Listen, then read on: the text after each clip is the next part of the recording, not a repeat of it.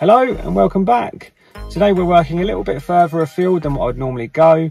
We are heading to Newbury. So I've been recommended to this client by an existing client who I installed a charger for. We're going to install a Hypervolt there, and we're going to take some time and discuss car batteries.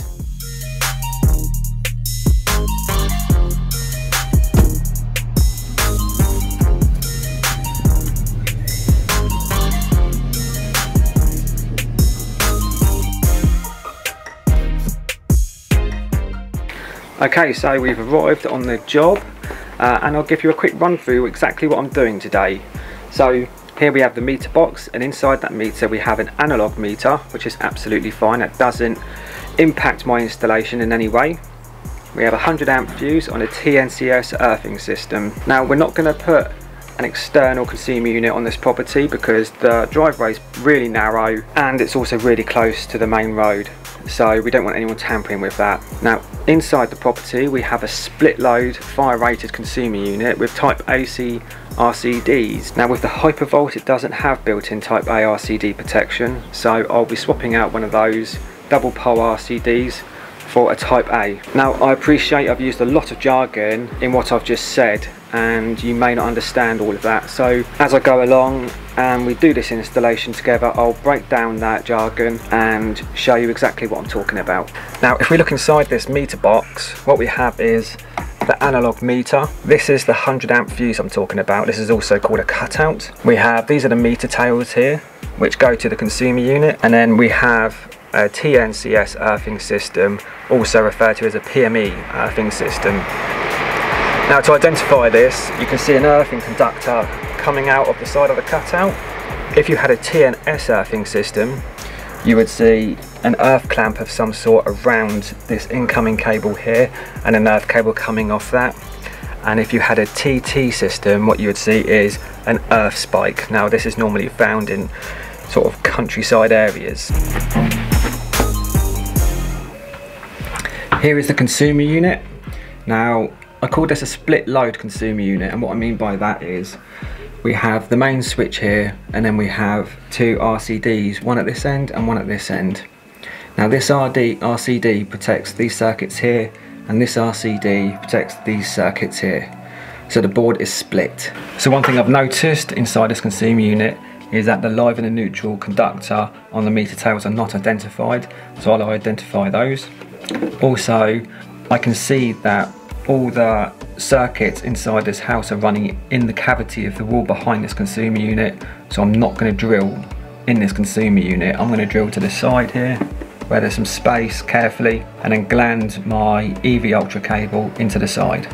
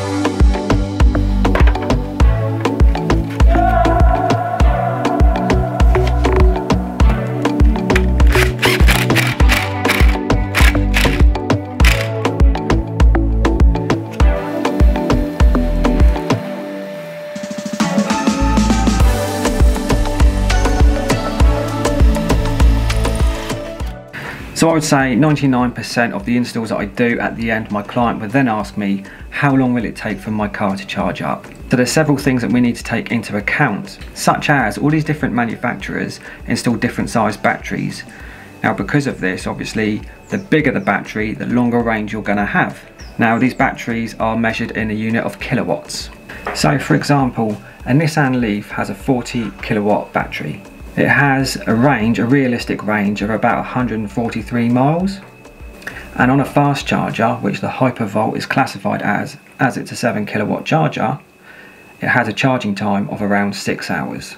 Now to give you a comparison, a Tesla Model S, which has a 75 kilowatt battery and a driving range of around 238 miles realistically, on a fast charger, for a full charge, that will take around 11 hours. So as you can see, there's a big difference between the size of the battery, the range, and how long it takes to charge. There's also 3 types of chargers out there. So the first charger is what we call a slow charger. Now this is a 3.7 kilowatt charge, and that will come off a 3-pin 13 amp socket in your house. The next charger is a fast charger. Now that varies between the range of a 7 kilowatt charger up to a 22 kilowatt charger. So that's a single phase and a 3-phase charger. And finally we have the rapid charger, which has a range between 43 kilowatts and 150. Not all vehicles can actually charge on a rapid charger, so it depends on what socket outlet that your car has. So we have the normal Type 2 socket and plug, which most cars have these days. And we also have what's called a CCS, which is a combined charging system. Now this is what's used for rapid charging. I'll leave a picture here so you can see the comparison between the Type 2 and the CCS socket. Your electric vehicle has what we call a maximum charging rate. The battery in your car will only be capable of charging at the maximum of this charging rate. So for example, if your car does have a maximum charging rate of 7 kilowatts, if you do plug it into a 22 kilowatt charger, it will still only charge at 7 kilowatts.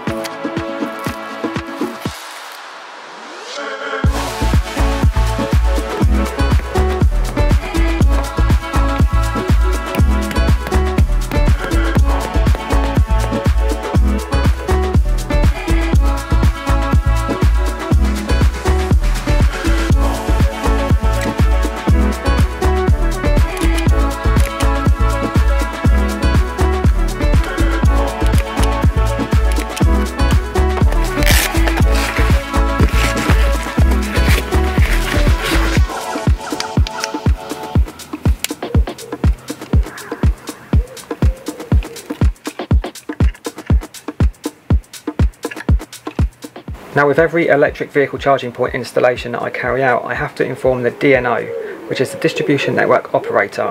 With the DNO application, there's something which is called a Connect and Notify. Now in order to submit a Connect and Notify application, the electrical installation needs to meet certain requirements, such as the property cannot be on a looped supply. This house is not on a loop supply, and I'll leave a picture here of what a loop supply looks like.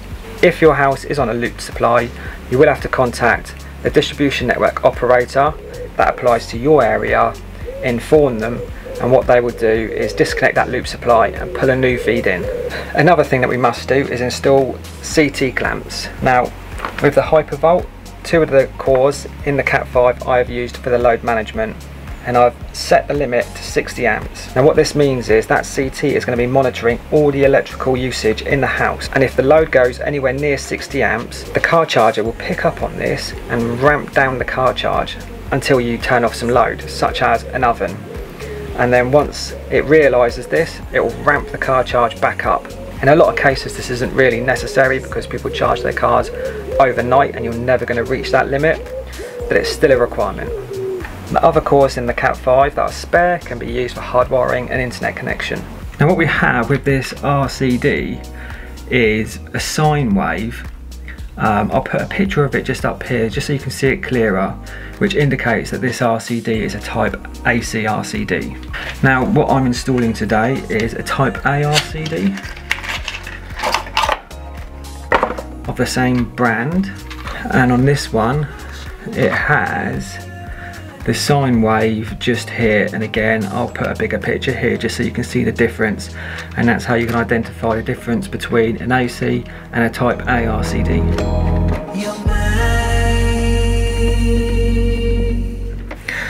So what I've done is I've now swapped over my RCD and I've installed a B32 breaker for the charger, and if you notice I've left a space either side of this breaker because I'm aware when these cars are on charge for a long period of time these breakers are getting warm, so I'm just giving it a little bit of space for airflow.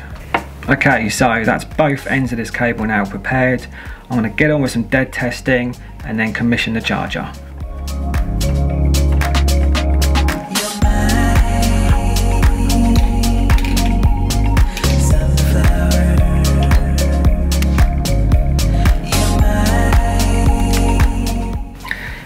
So here we have the CT for the load management.